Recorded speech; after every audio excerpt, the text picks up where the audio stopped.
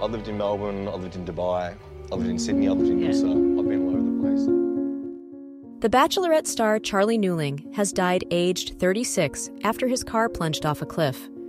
The tragic news comes just 2 months after the 36-year-old reality star welcomed his second child. Newling's car fell off a cliff in Dover Heights, Sydney on Saturday night, it has been confirmed. Locals contacted the police after spotting the dad's car on fire at the bottom of the 70-meter cliff, as reported by Mail Online. His death is not being treated as suspicious. Newling found fame on the 2018 series of Australia's The Bachelorette, where he was dubbed Mr. Perfect by fans at the time. After leaving the show, he welcomed his daughter with partner Crystal Taylor in July this year. Newling also has a 13-year-old son from a past relationship. The troubled star hit headlines a few times over the years.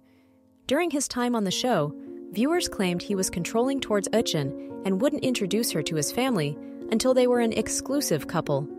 He was soon booted off the show, and he was soon spotted being wrestled to the ground at a pub in Sydney. Charlie explained he was drinking and celebrating with friends when the fight started with bouncers late at night. It was later revealed he had a son from an old relationship that he didn't tell anyone on the show about. In September 2022, he was sentenced to 13 months in prison after threatening to torture and kill his stepfather. The threats were sent in 37 text messages, sent over a 3-hour period. "I'm going to kill him one day in front of you before I go," one of the messages read. "You have no idea what I'm capable of, but just know it's not going to be pretty," another one said.